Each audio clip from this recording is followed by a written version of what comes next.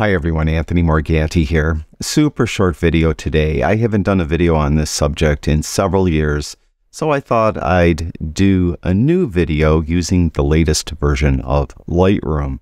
Sometimes you'll have a series of images where one image is properly exposed, but for whatever reason, you'll have other images that are improperly exposed. Well, there is a function in Lightroom that lets you easily match the exposures.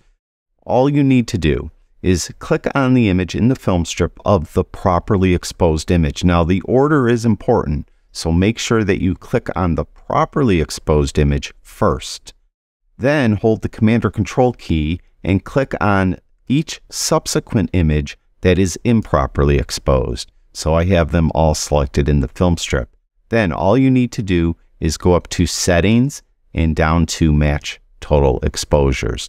And when you do that, you'll see now there is our properly exposed image. Here was the image that was underexposed, and here is the image that was overexposed. And you can see that we matched exposures on all three images.